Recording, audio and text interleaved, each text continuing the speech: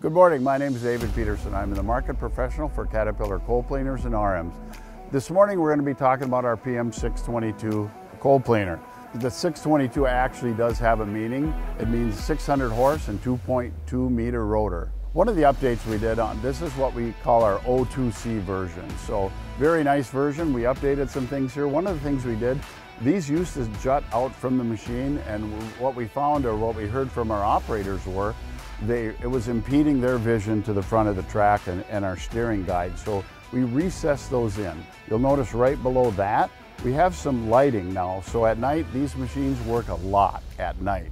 And you'll see this machine, rather than having it glare at you, it sits like on a pillow of light. It's really nice at night because you don't get that blind spot after you look at a light. As we step down here, we go to our water distribution panel. Well, underneath here, we have some red handles, and they're very easy to turn. Before, they were very difficult to turn. So again, we got some operator feedback. It was pinching their hands, so we made a change there.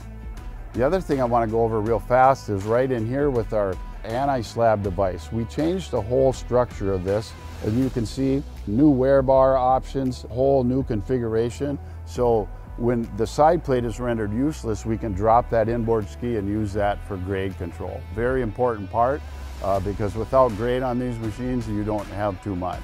If we go up here, this used to be a plastic tube. And that plastic tube, as we all know, after about 30 days, would be so polluted, you couldn't even see if we had water or not. Now it's very easy for the water truck driver to see with the lights, and you can see them from a long, long way away, that the machine needs water. We don't want to run these milling machines without water for a couple different reasons. Obviously, dust suppression and cooling our bits. So very, very important. As we look up here, you can see the egress and ingress to our ladders and our side rails have all improved now. It's not a spring loaded, it's simply a push, and you can get on and off very easily, because up and down on the machine, this thing will also fold up very easily. It retracts, so now you can go against the building or whatever you need to do to get tight. The other thing that's important, a safety feature. This red bar for our leg locks used to be up here underneath this flap. Kind of hard to get to. We had a few inputs from operators again that this needed to be moved, so we moved it. Very nice thing. Now it's easy to put on, because that's a safety thing. When this machine raises up and you're checking your cutter bits, which is what we do when that door flips open, you really need to have it locked out, so just so nobody gets hurt. We have a compartment now back here. We always had it, but we sealed it. That rubber seal, we had some water getting in here. We also put a lanyard here. We don't want you to put about 10 boxes of teeth on here, but it will take one or two and you can lock it up. But if you notice how nice that seals now, you can hear it. This is another mount for our grade control system, which is right here. This one is equipped with our optional 3D, so that's just a mag mount right here. But this is our 2D system. So very easy. We increased the ram mount on it. It's a big, big ram mount, so plenty of beef, if you will, to hold that display up. It's very easy to move. You can just take it out of the pocket, move it around, and I can switch it back there. I have this cord a little short just for the show, but it goes just very simply in and out and adjustable up and down. So here we are up on top of the operator station, the operator platform on our cold planer. One of the main things we did was this display right here. So you'll notice before, this used to be exposed. So now I can just open this up, hit this little switch right here, this yellow one, and it'll fold down into the compartment, and lockable, safe and secure for the evening. That was, before it would just set out there. So we can pull that up.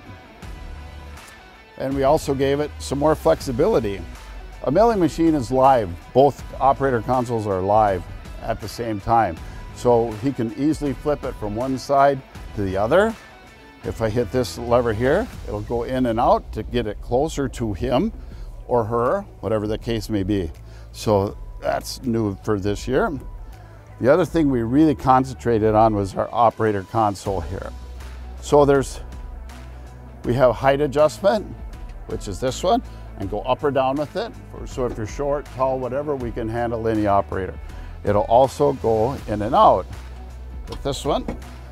So wherever you're standing, and we put a little flip to it, which is this one. So I can give it just a little bit of a twist, and that works very, very well. The other thing we did, we put a hip pad here and an armrest. Okay, very unique, because most mill guys, you have to, once that rotor turns on, we have to know where it's going. So you can put your foot up here, that's new. Right here, your propel, steering are right here. Very, very nice. We also updated our seats. This is what we call just a pedestal seat. There also is an option for a big seat, but it takes up a lot of room on the platform itself. So I can just pull on this,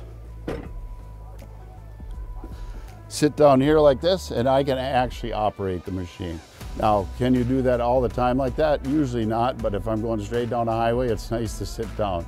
And in between trucks, because we need trucks to put the material in at the end of the conveyor. So that's really nice. And you can just flip it up and go right out of the way. And then of course our canopy. This is an optional canopy, but right now it's in the deployed state. And I lovingly call it the rodeo canopy, because in about 8 seconds, it'll fold down flat on the front. It is the same height as this. So very, very simple, very easy to operate. And like I said, all this feedback came from our operators. So we really appreciate that feedback, and we listen. This was a short walk around of our PM622 cold planers. If you want more information, please contact your local Cat dealer. We'd be more than happy to come out and give you a demo. Thank you very much.